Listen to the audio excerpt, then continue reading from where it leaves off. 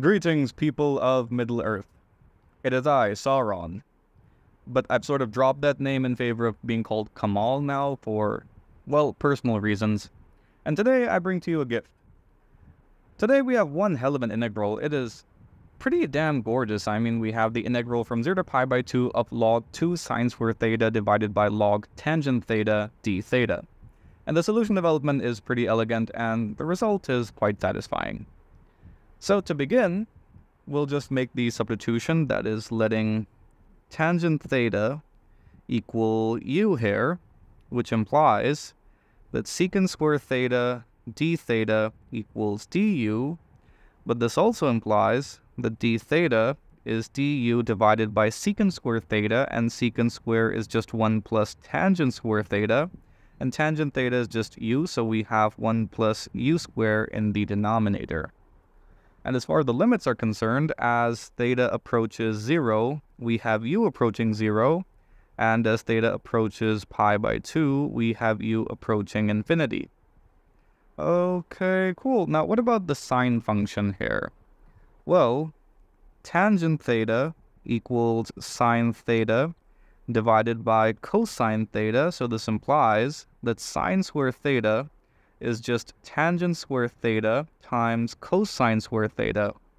But wait, cosine square is just 1 over secant square, so we have tangent square theta divided by secant square theta, and secant square theta is just 1 plus tangent square theta, so we have tangent square theta divided by 1 plus tangent square theta, and this implies that sine square theta equals u squared divided by 1 plus u squared. Okay, cool.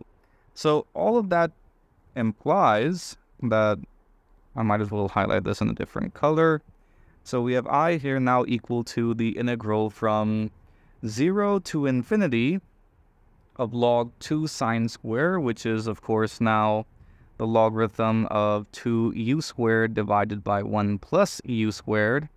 And downstairs we have this log u term, and the differential element is of course du divided by 1 plus u squared. Okay, cool. So our transformed integral looks far worse than the integral we started off with, which means we're on the right track. So let's make another transformation here. I have a log u term in the denominator, so maybe it would be fruitful if we perform the substitution, that is letting u here equal to e to the x. I haven't introduced the x variable so far in the video, which is interesting. Rather, why not let u squared equal to e to the x? This implies that 2u du equals e to the x dx, and this further implies that du is just e to the x dx divided by 2 times u. Now, if u squared is e to the x, then u would be e to the x by 2. So we do have some simplification, meaning that we have du equal to e to the x by 2 dx. And what about the limits of integration? Well, as u approaches 0, that means e to the x would approach 0. So that means x needs to approach negative infinity. And as u approaches infinity, of course, x also approaches infinity. Okay, cool. So this implies that the target integral I is now the integral from negative to positive infinity of what exactly do we have?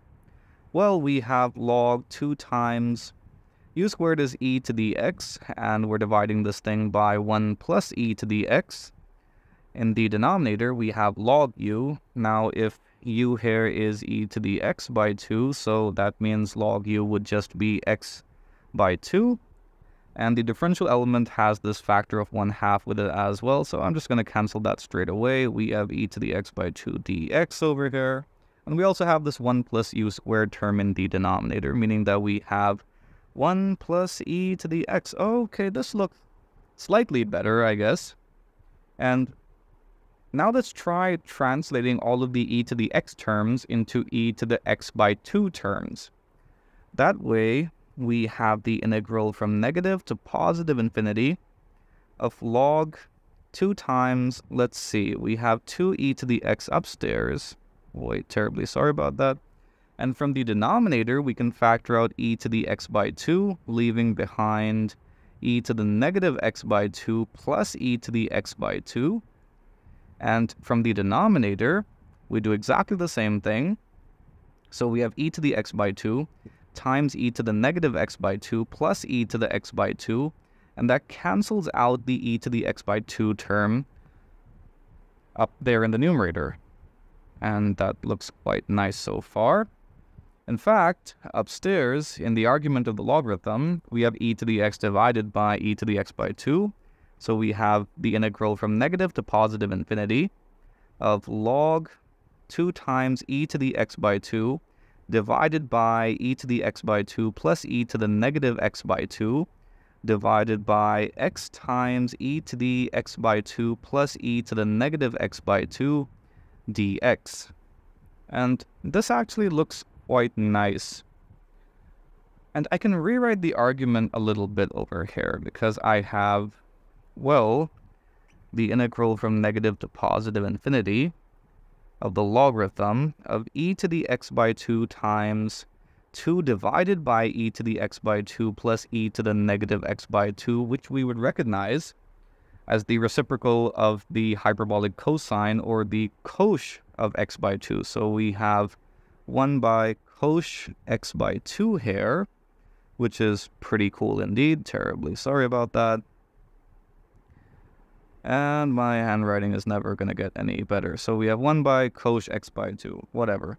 We're dividing the whole thing by e to the, we have x to the, x times e to the x by 2. Sorry, sometimes I forget how to talk. And this other term. Yeah, that's exactly it. And now we can make use of the properties of the logarithm to write the log of a product as the sum of logarithms. And we can make use of the linearity of the integration operator to now get the sum of two integrals. So we have the integral from negative to positive infinity of log e to the x by 2 divided by x times e to the x by 2 plus e to the negative x by 2 dx plus the integral from negative to positive infinity of log 1 by cosh x by 2 divided by e to the x by 2 plus e to the negative x by 2 times x dx. Now the second integral looks like an absolute beast, so let's deal with it first. Let's see, we could use something like, I don't know, contour integration or something of the likes, or maybe a series expansion. Or we could take note of the fact that for log of 1 by cosh, well, that would be equal to negative log cosh x by 2, so you get the idea. So for this function, we have the logarithm of an even function, which is of course an even function of x. And for e to the x by 2 plus e to the negative x by 2, again, these two are even functions of x. X here is an odd function. So overall, the integrand is an odd function of x, and we're integrating this odd function over the symmetric interval from negative to positive infinity. So we just crash it down to 0, which is of course quite convenient. And this implies that the target integral I is now just 1/2 the integral from negative to positive infinity of, let's see, we're only left with x, and we have x downstairs as well. We have e to the x by 2 plus e to the negative x by 2 dx. We have some wonderful cancellation taking place. And now we can write this as 1/2 the integral from negative to positive infinity. And we can expand using e to the x by 2.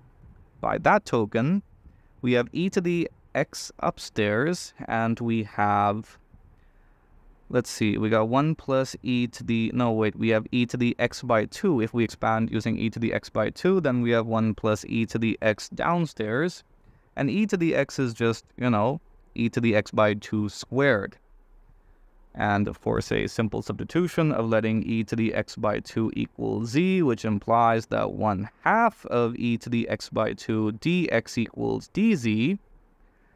And of course, as x tends to negative infinity, we have z tending to 0. So we have the integral now from 0 to infinity of dz divided by 1 plus z squared, which is of course the inverse tangent function. In the limit, as its argument tends to infinity, we get pi by 2, and for the 0 limit, we get a big fat 0.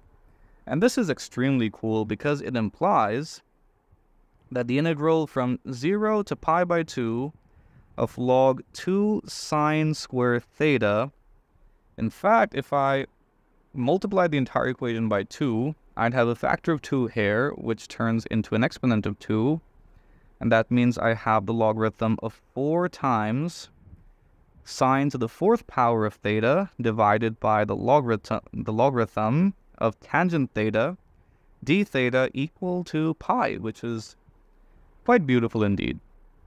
I hope you enjoyed the video. Be sure to like and subscribe. I hope you learned something from the video. Do drop me a follow on Instagram, and in case you like the effort I'm putting into my work, consider supporting my content on Patreon. All links are in the description box. Thank you. See you next time.